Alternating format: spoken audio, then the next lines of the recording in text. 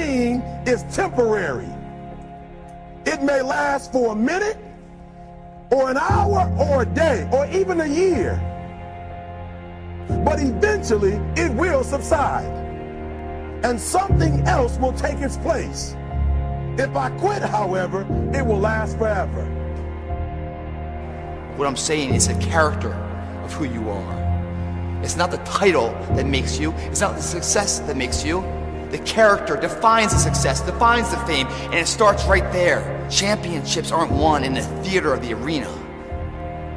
They're won in the thousands of hours in the training room, in the labs, in the 5 a.m. runs, and when it's raining, when everyone else is sleeping. That's when it's won. That's when it's tough to have faith then.